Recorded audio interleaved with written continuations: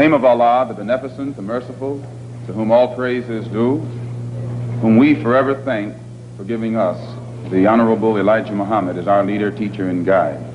And I specifically, ladies and gentlemen, and brothers and sisters, open up like that because I am a representative of the Honorable Elijah Muhammad. And were it not for him, you and I wouldn't be here today.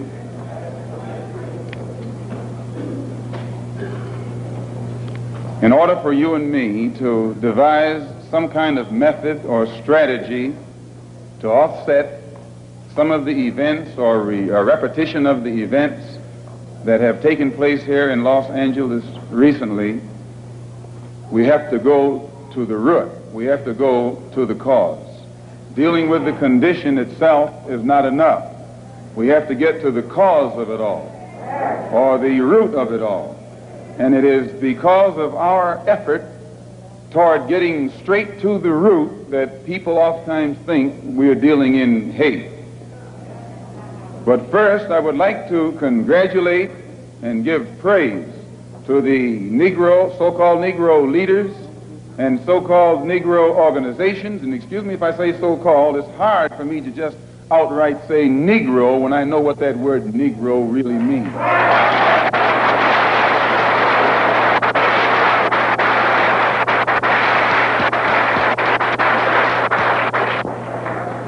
The person whom you have come to know as Ronald Stokes, we know him as Brother Ronald.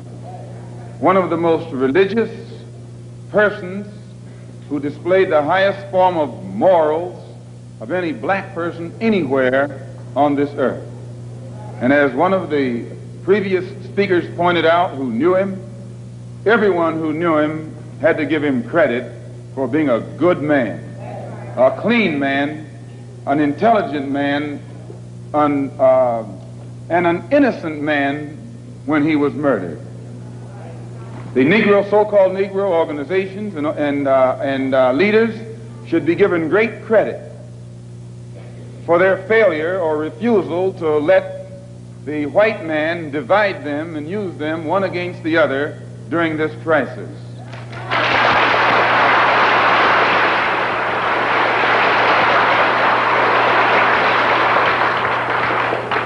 As Reverend Wilfred Wilson pointed out, I think it was 8 years ago today that the Supreme Court handed down the desegregation decision. And despite the fact that 8 years have gone past, that decision hasn't been implemented yet.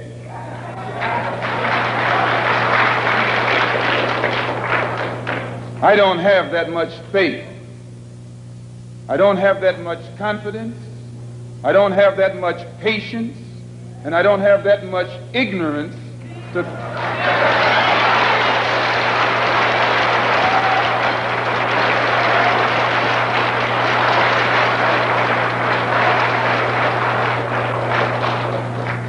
If the Supreme Court, which is the highest law-making body in the country, can pass a decision that can't get even 8% compliance with in 8 years because it's for black people, then my patience has run out.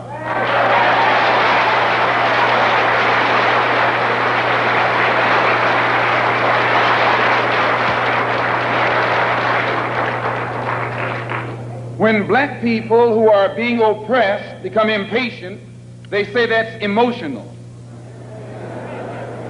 Please, when black people who are being deprived of their citizenship, not only of their civil rights, but their human rights, become impatient, become fed up, don't want to wait any longer, then they say that's emotional.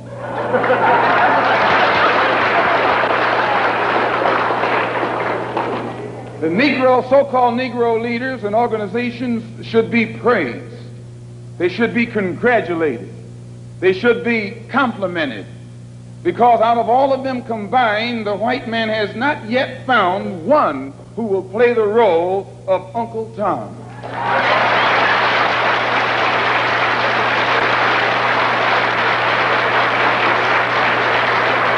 But yet he has found no Tom, no puppet, no parrot, who is still dumb enough in 1962 to represent the injustices that he's afflicting against our people. We don't care what your religion is. We don't care what organization you belong to. We don't care how far in school you went or didn't go. We don't care what kind of job you have.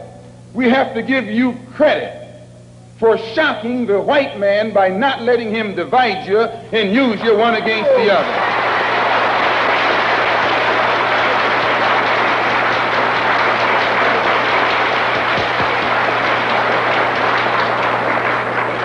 In the past, the greatest weapon the white man has had has been his ability to divide and conquer. As Jackie Robinson pointed out beautifully on the television last night, 4/5 of the world isn't white. Isn't that what Jackie said?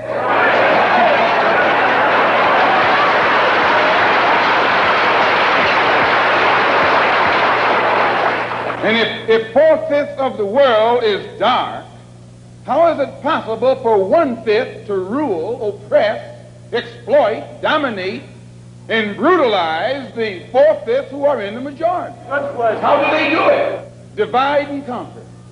If I take my hand and slap you, you don't even feel it. It might sting you because these digits are separated.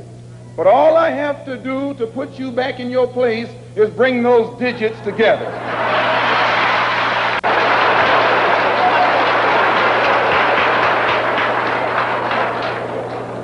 This is what the white man has done to you and me. He has divided us and used us one against the other. But today, thanks to Allah, you can say thanks to God or thanks to Jesus or thanks to Jehovah, whatever you want.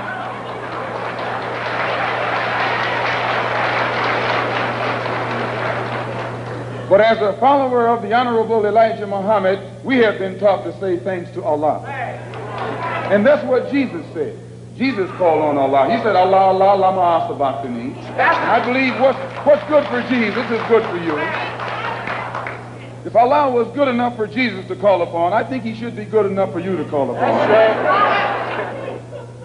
Since the so-called Negro community has shocked the white man by resisting all efforts to divide us, I think that you and I should continue to shock him by staying and working together in unity. Despite religious, political, economic, or educational or social differences, let us remember that we are not brutalized because we're Baptists. We're not brutalized because we're Methodists. We're not brutalized because we're Muslims. We're not brutalized because we're Catholics. We're brutalized because we are black people in America. Here, your mother is being raped and you're not supposed to be emotional. Your women, please, your women can't walk the street without some cracker putting his hands on her, and you're not supposed to be emotional.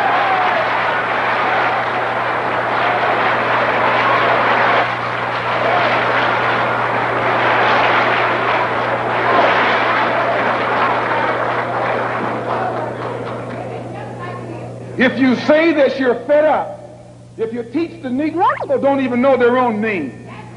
Why? Because he took it away from them. Please, please.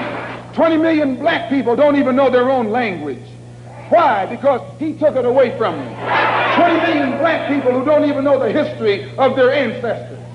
Why? Because he took it away from them. And if you try and tell them how thoroughly and completely they've been robbed, he says you're teaching hate.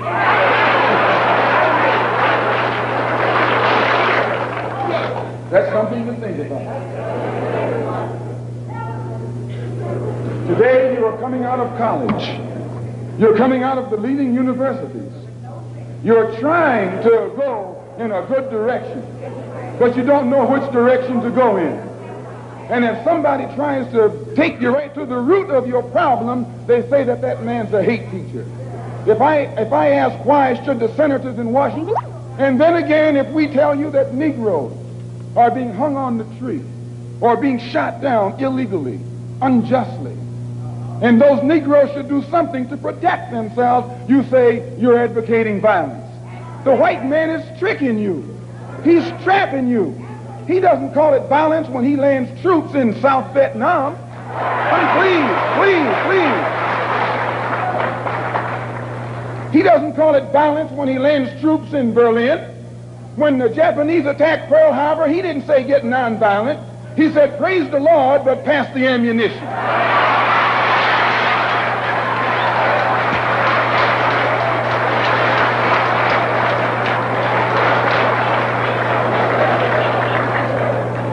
But when someone attacks you, when someone comes at you with a club, when someone comes at you with a rope, when someone comes at you with a gun, despite the fact that you've done nothing, he tells you, suffer peacefully. Pray for those who use you despitefully. Be long-suffering. And how long can you suffer after suffering for 400 years? So I just want to clear up that little point right there, because he says that we play on your emotions. And when you turn on your television tonight, or your radio, or read the newspaper, they're going to tell you in that paper that I was playing on your emotions.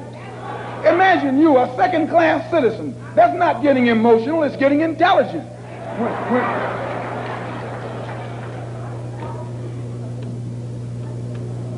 And as far as your mayor is concerned, I see you should say their mayor, a man named Yorty, who has been slandering the Muslims, a professional liar,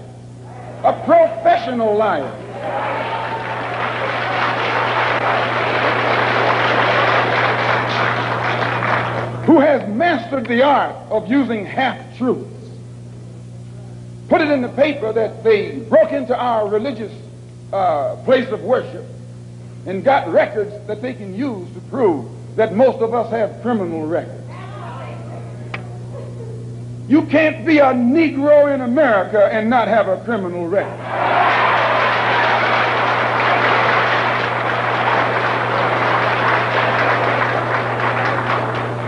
Martin Luther King has been to jail. Please. James Farmer has been to jail. Why, you can't name a black man in this country who is sick and tired of the hell that he's catching who hasn't been to jail. Charged him with being seditious. They put Moses in jail. They put Daniel in jail. Why, you haven't got a man of God in the Bible that wasn't put to jail when they started speaking out against exploitation and oppression.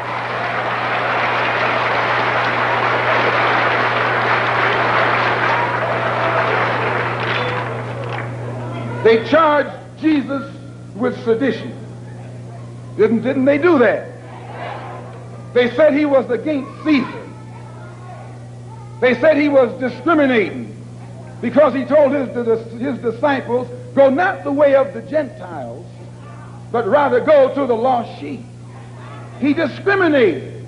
Don't go near the Gentiles, go to the lost sheep. Go to the oppressed. Go to the downtrodden. Go to the exploited. Go to the people who don't know who they are, who are lost from the knowledge of themselves, and who are strangers in a land that is not theirs. Go to those people. Go to the slaves. Go to the second-class citizens. Go to the ones who are suffering the brunt of Caesar's brutality. And if Jesus were here in America today, he wouldn't be going to the white man. The white man is the oppressor. He would be going to the oppressed. He would be going to the humble.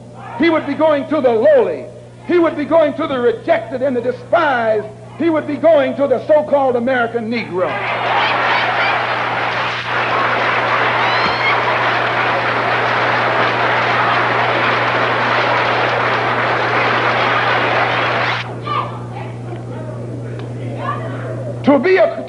To have once been a criminal is no disgrace. To remain a criminal is the disgrace. I formerly was a criminal. I formerly was in prison. I'm not ashamed of that. You never can use that over my head. And that he's using the wrong stick. I don't feel that stick.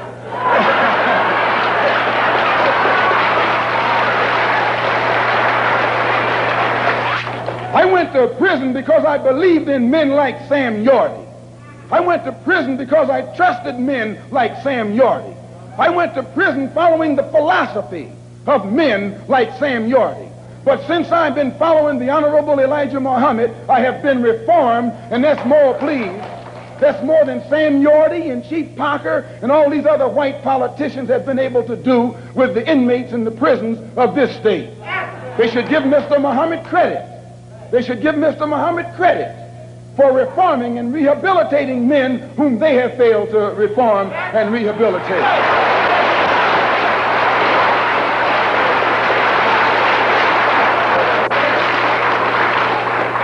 Mayor Yorty referred to some press report that Mr. Muhammad had once been found guilty of contributing to the delinquency of a minor.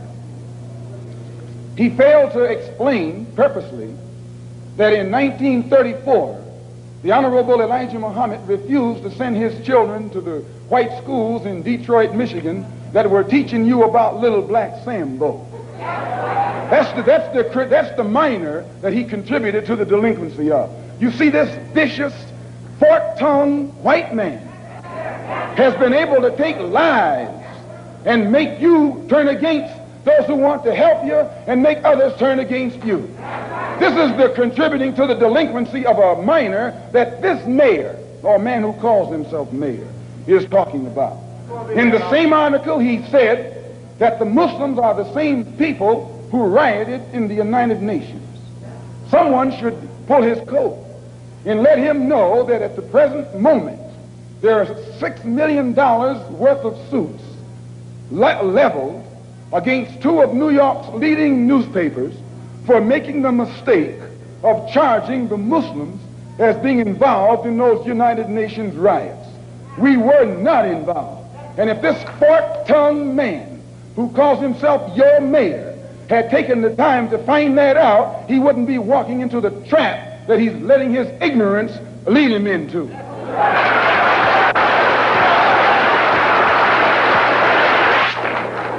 And if he will take the time to read the Washington Post that came out the Sunday after that incident took place, the Washington Post pointed out on the front page that the Muslims had nothing to do with the UN riots. And they quoted, in saying so, the person who was at that time the commissioner of police in New York City. See, it's lies that the white man has spread about the Muslims to try and make you afraid of the Muslims, or to try and make you think that the Muslims were a criminal element, an uncouth element, and things that you would not like to be associated with. Also, they say that I'm just clearing these things up, and then we're going to get into what happened. They also say that the Honorable Elijah Muhammad was a draft dodger. No, he wasn't. He just refused to go to the army because he was a man of peace. He was a minister of a religion of peace. He was teaching peace. So he outright refused to go to the army. That's not draft dodging. That's intelligence. Here before the grand jury. Because the coroner's jury is stacked against Negroes. The grand jury is stacked against Negroes. The press, the radio, the television, and the newspapers are stacked against Negroes. But please, the Los Angeles Police Department is stacked against Negroes. He is stacked against all Negroes, all except those whom he has appointed to high positions. The controlled press, the white press, inflames the white public against Negroes. The police are able to use it to paint the Negro community as a criminal element. The police are able to use the press to make the white public think that 90% or 99% of the Negroes in the Negro community are criminals. And once the white public is convinced that most of the Negro community is a criminal element, then this automatically paves the way for the police to move into the Negro community, exercising Gestapo tactics, stopping any black man who is on the sidewalk, whether he is guilty or whether he is innocent, whether he is well-dressed or whether he is poorly dressed, whether he is educated or whether he is dumb, whether he's a Christian or whether he's a Muslim.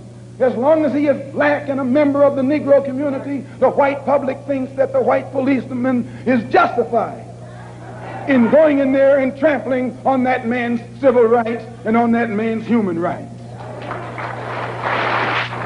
Once the police have convinced the white public that the so-called Negro community is a criminal element, they can go in and question, brutalize, murder unarmed, innocent Negroes, and the white public is gullible enough to back them up. This makes the Negro community a police state. This makes the Negro neighborhood a police state. It's the most heavily patrolled. It has more police in it than any other neighborhood, yet it has more crime in it than any other neighborhood. How can you have more cops and more crime? Why? It shows you that the cops must be in cahoots with the criminal.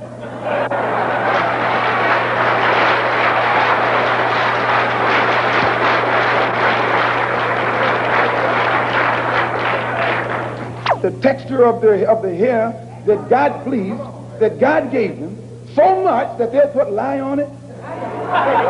Do you realize, now, you know, brother, lye will eat a hole in steel, and you know your head is not that hard.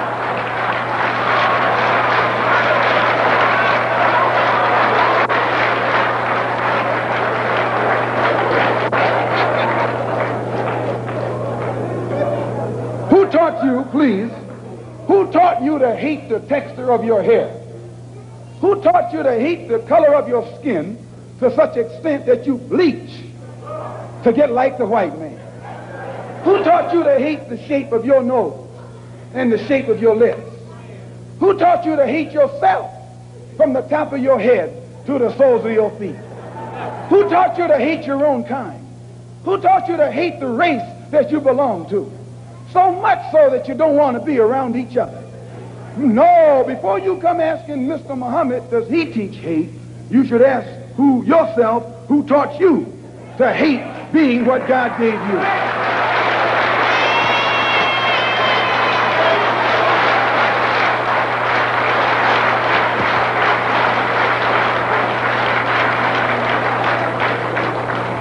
We teach you to love the hair that God gave you.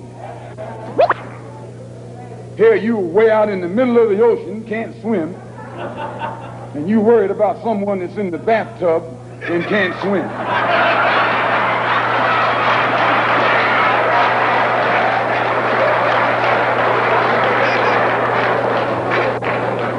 We don't steal, we don't gamble, we don't lie, and we don't cheat. And that also deprives the government of revenue, because you can't get into a whiskey bottle without getting past the government seal. You can't open a deck of cards without getting past the government seal. Here's a white man makes the whiskey and then puts you in jail for getting drunk.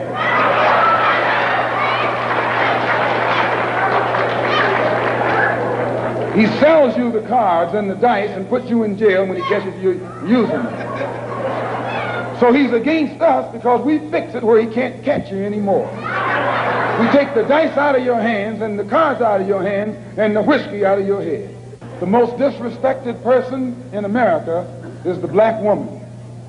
The most unprotected person in America is the black woman. The most neglected person in America is the black woman. And as Muslims, the Honorable Elijah Muhammad teaches us to respect our women and to protect our women. And then the only time a Muslim really gets real violent is when someone goes to molest his woman. We will kill you for our woman. I'm making it plain, yes.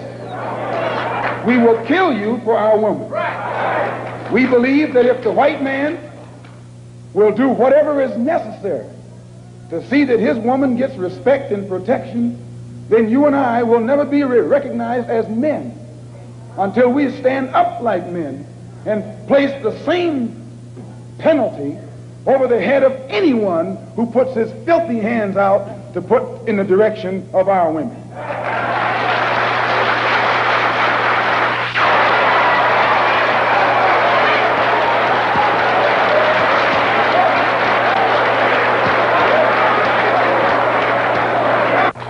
We respect them, but we want them to respect us. We think that the law should respect the Negro community. The law should protect the Negro community. The law should approach the Negro community with intelligence if it expects the Negro community to react intelligently. So the Honorable Elijah Muhammad teaches us to always avoid anything that smacks of disrespect for the law. And if the police department tells the truth, they will have to admit that they have never had any experiences with Muslims that have ever been anything other than honorable unless they themselves come at us in a dishonorable way. It has no case against the Muslims. It has no case against these brothers whom they shot down. And because it has no case, it's trying to create a case. It's trying to manufacture a case. And therefore they set up a grand jury hearing of the case so that they could hear it behind closed doors, and after hearing what we have to say, then build their particular strategy or defense against the actions that they committed on that April the 27th. So at the advice of our attorneys, we purposely, the victims, those who have been indicted, or rather those who have been arrested and are out on bond, have purposely refrained and refused from making any statement whatsoever until after the case appears in court. And when you hear their story, it will be in a public trial. We have already had experience with these private hearings behind closed doors. Anything that the white man has to do to the Muslim, he has to do it in the open. He has to do it in public, or he has to put every single one of us behind bars for the rest of our lives.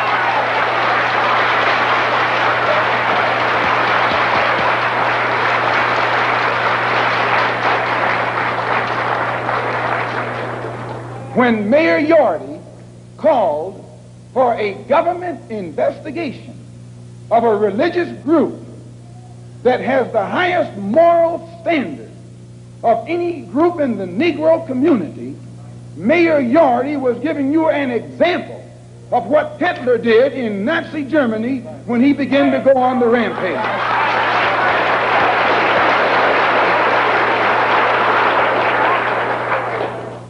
We have confidence that the white public and the black public, if they hear our case, if they hear and have access to the investigation, will never be fooled by this phony setup that's stacked from the top all the way down. And if you doubt it, when you leave home tonight, when you go home tonight, look for the press. I'd like at this time to call forth these brothers who are who were arrested. The brothers who were arrested, come up here behind these chairs, please.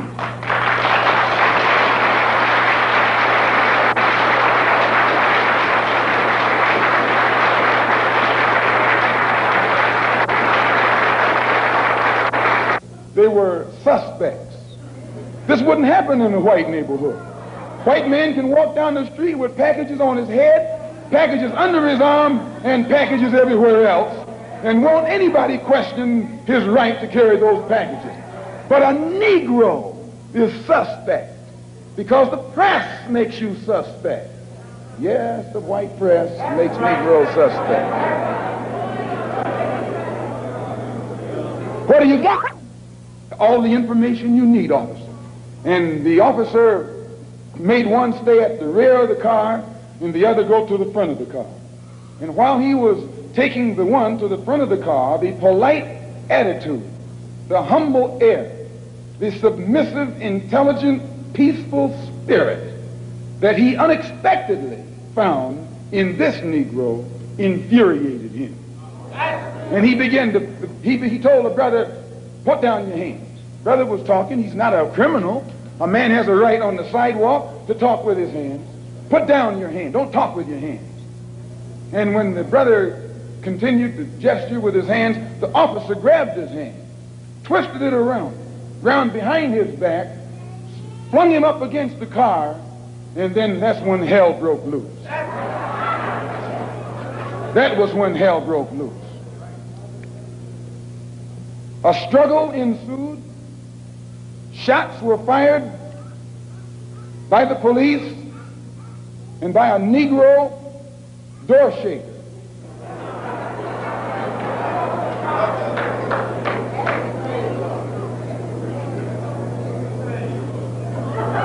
An alarm went out. When the alarm went out, instead of the police going to the place where the incident occurred, the police went 1 block away to the temple. When they arrived there, they got out of their cars with their guns smoking. You would have thought it was Wyatt, what his name? Wyatt Earp. I'm telling you, they came out of those cars, and we have enough witnesses to hang them with their guns smoking. Chief Parker knows this, Mayor Yorty knows this, and every police official in the city knows that. They didn't fire no warning shots in the air.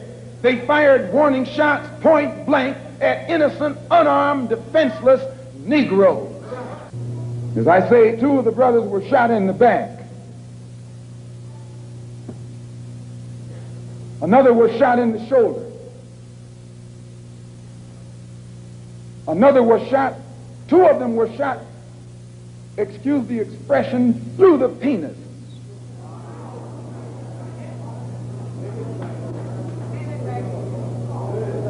Another was shot in the hip, and the bullet came out the other side. Brother Arthur here was shot 1/4 of an inch from his heart.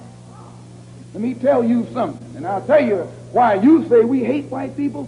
We don't hate anybody. We love our own people so much they think we hate the ones who are inflicting injustice against them.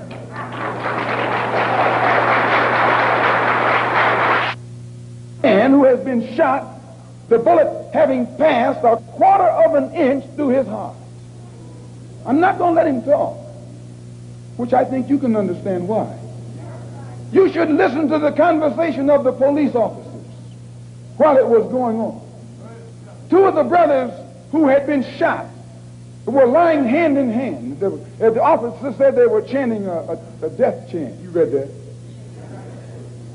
They were saying, Allahu Akbar. What does that mean? It means that God is the greatest. It means that God is the greatest.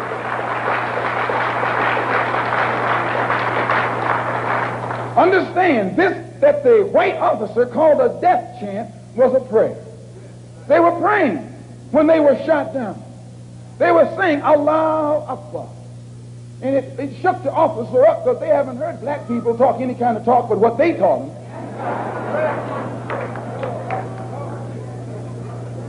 And 2 of the brothers who were shot in the back were telling me that as they lay on the sidewalk, they were holding hands. They held hands with each other, saying Allahu Akbar.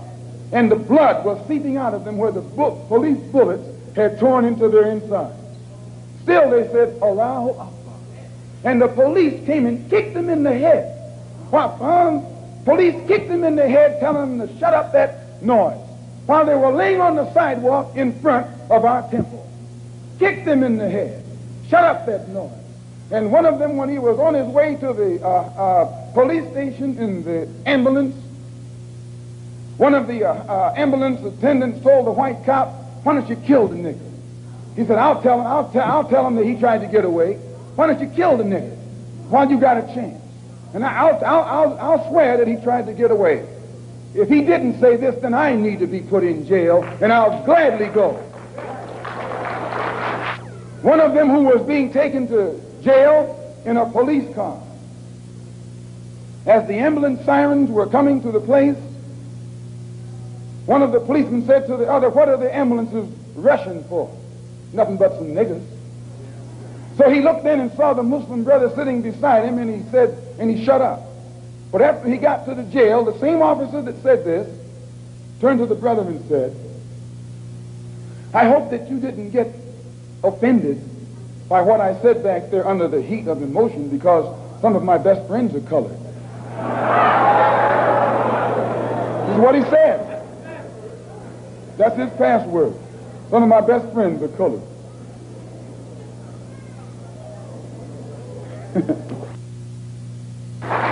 And I, for one, as a Muslim, believe that the white man is intelligent enough. If he were made to realize how black people really feel and how fed up we are without that old compromise and sweet talk, why, you're the one that make it hard for yourself. The white man believes you when you go to him with that old sweet talk, because you've been sweet talking him ever since he brought you here. Stop sweet talking him. Tell him how you feel. Tell him what kind of hell you've been catching, and let him know that if he's not ready to clean his house up, if he's not ready to clean his house up, he shouldn't have a house. It should catch on fire and burn down.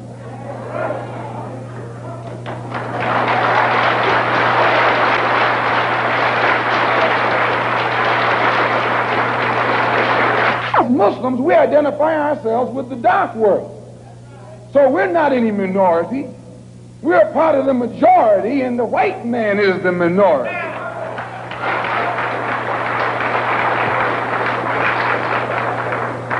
You have to know this to understand us.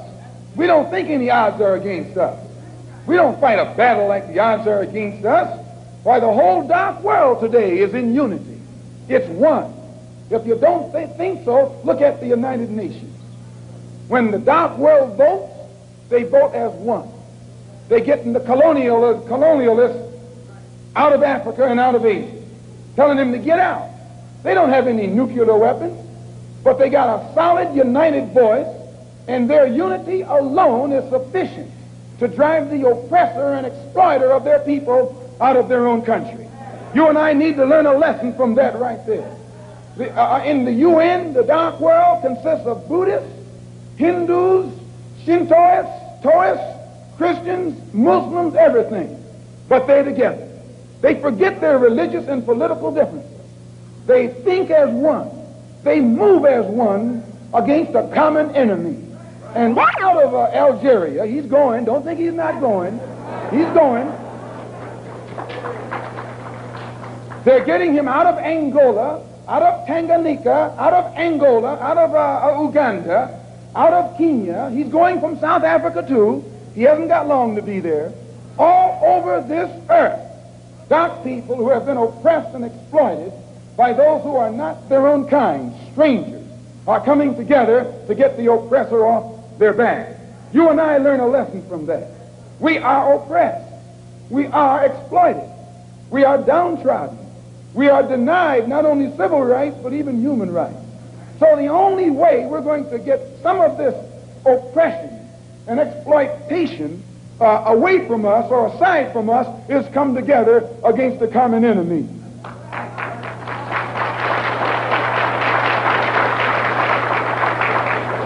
When they sat down at the Bandung Conference, everyone there had this in common: a dark skin. Some of those who were sitting there were socialists, some were communists, some were capitalists, some were Christians, some were Buddhists. They were everything. But all of them was dark skin. And they looked at that dark skin and agreed that this is one thing they had in common. Forget that you're a Methodist. Forget that you're a Catholic. Forget that you're a Protestant. Forget that you're a Muslim. Remember that all of us are black and we're catching hell.